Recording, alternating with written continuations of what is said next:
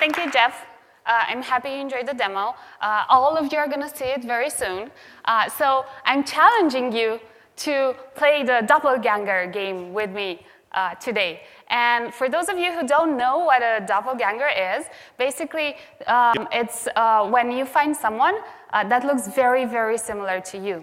And in this case, today, instead of finding someone that looks very, very similar to us or to you, we're actually going to build an application that looks very similar, that checks whether your picture looks very similar to an 80s character, because that's the theme of the conference. That's awesome, right? Cool. So I'm going to go back here. I wish I had a bigger stage. Okay, so this is how the application looks like. It's an Angular application, a very simple one. And you can upload a picture by just pressing that button. And you can see that here, Sam looks a lot like her mother, like 95% to be precise, or 97, which is great. It's a confirmation. But then our friend Burke here, I think he's happy to learn that he looks 95% like Arnold Schwarzenegger. So you can already see how fun this game is going to be. And you're going to be able to try this application yourself. Awesome. So my name is Simona, not Asim. Simona Cotin, and I work as a developer advocate at Microsoft. And my role there is to help build a great developer experience in the cloud for everyone here and everyone that's a web developer out there. If you have any questions about Azure or JavaScript or Angular or whatever, if you ever are in London and I happen to be around, make sure to tweet at me and we can go out for coffee or whatever. Okay, the next game that's going to be very interesting today is the Tech Talk Bingo. So we're going to cover things like machine learning and serverless and blockchain. No. And Angular, actually, it's not a buzzword, but still, we're going to look at a bit of Angular there as well. So make sure to keep score, and at the end, I can share some stickers, some cool stickers with you. First episode. Bum, bum, bum, bum. I wish we had music. This is a poem that has been generated by an AI system that has been fed thousands of unpublished romantic poems. And if you read between the lines, you can see that it's not very happy. So I'm just wondering, what's our perspective on love and romantic life? Well, this is what AI thinks it is. And as I mentioned, we're going to talk about machine learning, and actually, I am not a machine learning expert. I have just challenged myself to kind of figure out how far can I go with existing APIs and existing services that are available out there to build an application that uses machine learning. So just so that we are all on the same page, I'm not sure, how many of you are machine learning experts? Maybe one hand, Jeff? I don't think so. Well, you're going to be one after my talk. Okay, so machine learning is a data science technique that allows computers to use existing data to forecast future behaviors, outcomes, and trends. So this is basically where computers have the ability to predict the future. And if we were to think of this application where we're trying to recognize faces, in a traditional computing approach, what we would do is have thousands of ifs and elses to kind of figure out whether someone's faces look similar to another one. And if we want to take a simpler example, we can think of an orange compared to a cookie, right? If you were to compare these in a traditional approach, what kind of properties would you check for? Tara? Chocolate chips. Would you check whether the cookie, it has chocolate chips? Yeah, perfect. And then color, that's another test. But what happens if your picture is black and white? Right? You have to add a new test there. And what happens if the orange has been an orange for a lot of months and it doesn't look like an orange anymore? You'd have to add a lot of tests. It's still an orange, right? So that's what machine learning actually helps us with. It helps us train all those characteristics that are very small. You might not notice as a human, but a computer is able to look at those characteristics and train them to be fast and accurate. So we start with the machine learning algorithm. There's a lot of them out there. If you're interested in learning more about machine learning, you can go check out. There's a lot of scientific publications with different types of machine learning algorithms. But what's important here is that we start with some data, and that data runs through a machine learning algorithm, and a model is being created. And then we can use that model to send in new data, and that it will help us predict some results, understand things about our data. And in our case, we're going to have pictures of 80s characters. We're going to train them using a machine learning algorithm, create a model that will be able to match a face to a certain 80s character. Okay, so this is like a very stern definition of what a model is, but really what it is, it's a mathematical function that kind of describes the relationship between the input and the features of our input and the output, what we're expecting it to be. So coming back to our Doppelganger app, there's 3 steps that we want to, that help us take our app further. So the first one is preparing the data. So we need a lot of pictures with 80s characters so that we can feed that into our model. The second step is actually training that model, and not only training that model, but also iterating. So one thing with machine learning is that it never gets it right the first time. You have to work for it. You have to look at how performant your algorithm is, and only after that kind of adjust. Add more pictures, add more tags, try to understand how it works. And final step, we can actually use the model. And the model deployment, we can use it either as an API endpoint, or we can even download that model and install it on our phone and use it offline. And that's great. So then there are a lot of tools out there. As I mentioned, I'm not a machine learning expert, so I kind of started Googling what can I use to build this kind of app. And there's a lot of tools and frameworks out there, TensorFlow or Keras, but my favorite, you can guess, it's Azure Cognitive Services. And that's because I have a lot of friends that know how to use Azure Cognitive Services, so they can basically get me up to speed the way you can do now. So if you have any questions and you want to learn more, now you know that Simona is able to work with Custom Vision Service, so I can help you with that. And what Custom Vision Services is a part of Azure Cognitive Services, and it allows us to build custom image classifiers. And I'm going to give a quick demo of how you can do that. You're going to see that there's a few steps. We can use a UI for this. So the first thing that we need is a Microsoft account for this. And we can sign in. And once we're there, we're going to have a dashboard with a list of projects that we've created in the past. And as you'll see soon, I have created a few projects here, mostly for test as well. So let's give it a name. Let's say it's ng-conf, and because I've already taken the ng-conf 1, I'm going to do it ng-conf 2.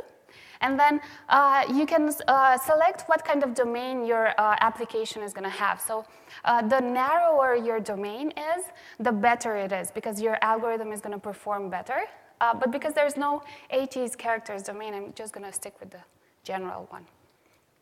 So then the next step is this other dashboard where you can do things like add images, check your performance, and train your algorithm. So I'm going to go ahead and add images.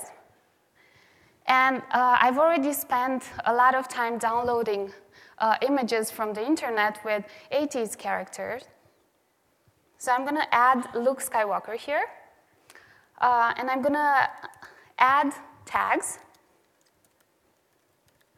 And what this tag is used for, basically our algorithm is going to go through these images, And it's going to know that I've assigned the Luke Skywalker tag to this image. So it's important to make sure that you tag your images. And another requirement for custom vision service is that you upload at least 5 pictures. The more pictures you have, the better it is. And because we also want to have a woman here, I'm going to add, who wants to guess? It's too late. Come on, Tara, guess. Yes. You get a sticker. So I'm going to upload these pictures. And you can imagine, like now you've seen that uploading these pictures took like maybe a few seconds, but the more pictures we have, the more it will take. So I'm done. And then one of the requirements is also to have at least, in order to create a model, you need to have at least 2 tags and 5 pictures for each tag. So then next, I can go ahead and train the algorithm. And again, based on how many images you have, this might take 3 seconds or maybe 1 hour, 2 hours, whatever, a lot. And I can go ahead and quickly test what we've done here. Should we use Berg's image again? Yeah? Okay, it's your choice. Berg, get ready for it. 99.9%. So, who do you like more? So this is kind of a sign that our algorithm is actually not performing great, right? Because however much Berg would like to look like Leia, I don't think he really looks a lot like her. And we can find information about how good our algorithm is performing right on this screen. So you can see that we have a percentage for precision as well as a percentage for recall. And these 2 metrics are used to measure your algorithm's performance. And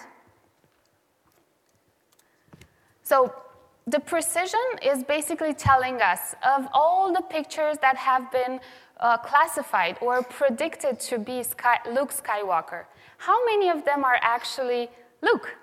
And we can answer this question because we have uploaded pictures of Luke and then we have tagged those pictures. So whenever the algorithm is training the data, it will be able to go back to our tags and understand how that works.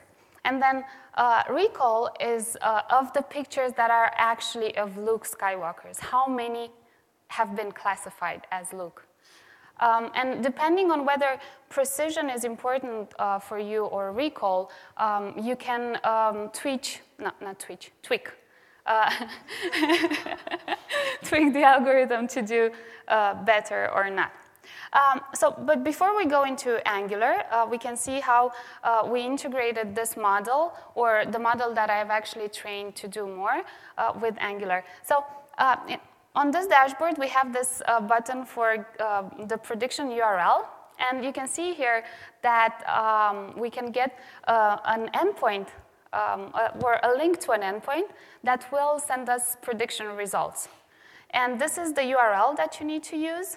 And then it tells us that we have to set a prediction key in order to authenticate our request. And then we have to set our content type based on whether we're sending an image or we're sending an image URL. So this is it. This is everything we need in order to integrate machine learning into our Angular application. So I'm going to go back to my slides and show you the request that I've made. As you can imagine, I created an Angular service that basically makes a request to this URL that we've seen earlier. And then it sets the content type to image. It also includes the prediction key. Yeah, I've hidden it here because I knew Brian is going to be here. And Brian is our security expert. He would judge me. And then I posted this image to the URL we've created earlier with the headers. And finally, I am showing this picture in an image element and using an input element to upload the image. And that's pretty much everything. So goal achieved. We have Sam, look, we have our application ready. But as I mentioned, we only had 2 pictures there, right? And you've seen that I had to manually, you didn't see me Google or searching for those images, but you did see me having them in my local and uploading them manually, creating the tags manually. And as you want to train the model to be better, you can imagine trying to upload maybe 30 tags and upload 5 pictures for each of the tags. So that's 150 things to do. And it kind of scares me thinking that I have to do that. It's days of work, right? So I was thinking that, you know what, there has to be a way to automate this. And of course there is, right? The custom vision service has an API that allows us to upload image URLs, as we've seen earlier. And not only one, but upload them in arrays. And another type of service that Cognitive Services has is a Bing API or a Bing search API, which means that we can use an API, we can make an API call to search for images. Does that kind of makes it more interesting? It does, right? So our tasks would be to, instead of downloading images, just search for some images based on a term and get that list of URLs. And once we have that list of URLs, just upload it to our machine learning model and train that model. So as I mentioned, these are all HTTP requests. And you can see here that I've just taken the API, the URL for the API endpoint, set a query there, and also key. And I get back a JSON object that contains a huge list of images. And it has a lot of properties, but the ones that I'm really interested in is content URL, for example, because I want to send the URLs. And the next thing that I mentioned we want to do is post this array of images to the Cognitive Services API. And we can do that. Again, it's an HTTP request. We have a URL there. We are submitting a request, a post request using a key. And we are submitting the list of URLs and the tag ID. And I'm going to introduce you. We can do this in many ways. So that's like adding everything into Postman. That's still very manual, right? We actually want to do this in a programmatical way. And you can do this in many ways, but one of my favorite technologies is serverless. Who here has worked with serverless? I see a lot of hands. I'm happy to see that. So for those of you who haven't worked with serverless, basically serverless applications are applications that depend heavily on third-party applications. Like, for example, if you were to add authentication into your application, instead of re-implementing it yourself, you can use services like Auth0. And the other part of serverless is the ability to write custom code. So many times you actually, when you're building a new application, you need to write your own code. And you can do that using functions. And that's called function as a service. And there's 3 things that are important with serverless. The first thing is that it reacts to events. So our code is stored somewhere in a storage account. And we listen to events like HTTP events, or a message has been added on a queue, or a file has been uploaded in a storage account. So once that happens, our code is being deployed in a container in the cloud. Our dependencies are being installed, and your code is going to run. And once everything's done, your code goes back to being like stored somewhere in the cloud. So that's reacting to event. It also auto-scales. The cloud provider takes care of that for us. And finally, we only pay for the memory and CPU that we're using while our code is running, which is great. We pay less money. Perfect. So I mentioned that we have to run 2 tasks, right? Get the list of URLs and also submit that list of URLs to the Cognitive Services API. Well, in my world, that's 2 functions. One function is sending a request to the Bing image search API, and this is it. And the other one is sending the list of URLs to the training API. But because our functions need to be triggered by something, I chose to use a queue to do that. So basically, I'm sending a message containing Lorraine Baines to a queue. And once that message is saved on the queue, immediately our code starts running, is being triggered. And it's going to make a request to Bing, searching for Lorraine Baines, images with Lorraine Baines. And once that request is submitted, then I'm going to add a new message on a new queue, adding that list of URLs. So you can already see where this is going, right? And this is, if you're wondering, for those of you who haven't seen functions, this is familiar code. This is JavaScript.